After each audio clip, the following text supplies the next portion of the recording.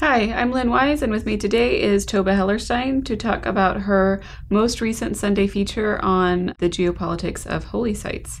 So, Toba, we were talking a little bit about before this about how even the naming conventions for these sites and for where they're located are so contentious. So let's start out with that. How do you kind of even talk about this? Yeah, I mean, that's not necessarily true for all sites, but certainly the ones in Jerusalem. So in particular, the Temple Mount and the Noble Sanctuary, which is a site that is very much revered by all Abrahamic faiths, so Jews, Christians, Muslims.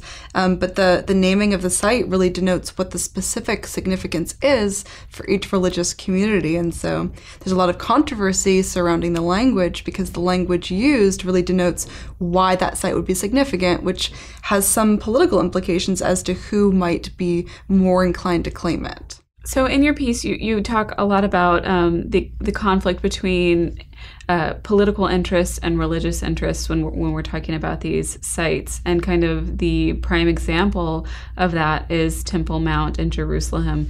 Can you talk a little bit about how that dynamic plays there? Sure. So in Jerusalem, this is particularly interesting because you have a site that's claimed by different faiths. It's most geopolitically interesting, though, because Jerusalem as a city is considered contested. So it's contested between Israel, which has annexed it after the 1967 war, and largely the Arab Muslim community, which thinks that it should be in the hands of Palestinians, and actually in the hands of Muslims in particular for its religious significance.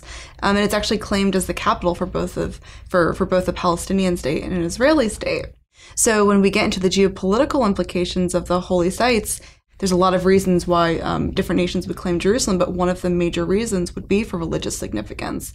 And so when we get into, why a site would be more or less important for a community, that would sort of serve as a justification for political control over that site. And so for the Jewish community, the Temple Mount there is, it's the site of the first and second temples. It's considered the holiest site in the Jewish faith.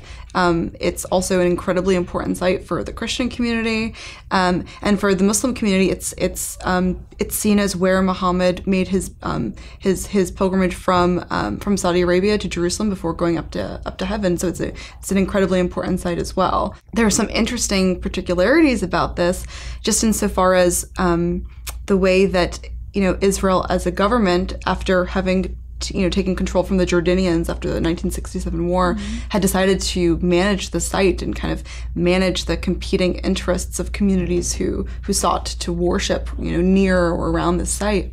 And for political and security reasons, as you were mentioning, the Israeli government decided to disallow Jews from worshiping on the Temple Mount, which is sort of this interesting irony of history, right? That a Jewish state would disallow Jews from worshiping there and preserve and promote the right for Muslims to worship there. And so this is for political and security reasons, because after the 1967 war, when Israel was trying to consolidate land that they had taken, this was just such a contentious site, and they decided to maintain what was called the status quo. So the status quo was established under the Ottoman Empire and was preserved under Jordanian rule after the 1948 war, which said that all religious communities got to worship at their own sites, and they had the right to their own sites. Now, obviously under the Ottoman Empire, this was a Muslim site. It was not considered a Jewish site. And so maintaining that status quo ends up meaning that the access is preserved for Muslims and not for Jews and Christians per se. Well, that just really shows it's a prime example of that conflict between religion and political interests. So can you talk a little bit about Mecca and how kind of that dynamic plays there? Yeah, so what's interesting about Mecca is I make this parallel between, governments who are trying to balance access of different communities to holy sites and how this plays into geopolitics.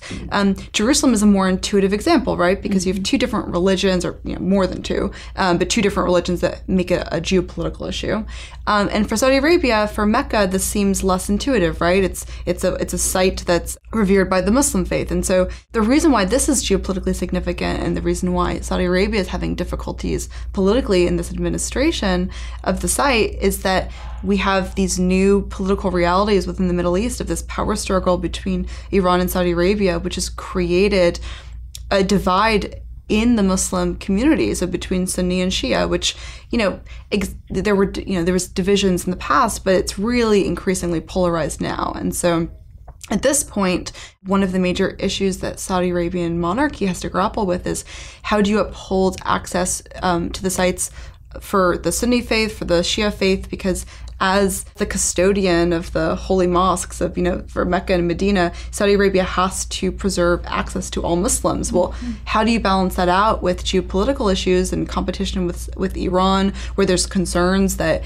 pilgrims might, incite political violence or kind of have their own political interests? And this was an issue in the past where the Saudi Arabian government was concerned about Shia pilgrims engaging in an anti-monarchy activity and sort of promoting the Iranian political agenda. And so teasing out, where religious worship ends and where politics begins is also really important in Mecca.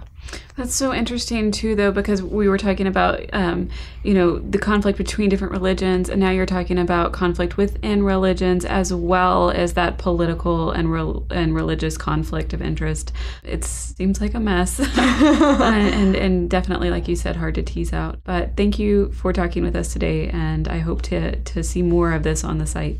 For more on the geopolitics of holy sites, please visit stratfor.com.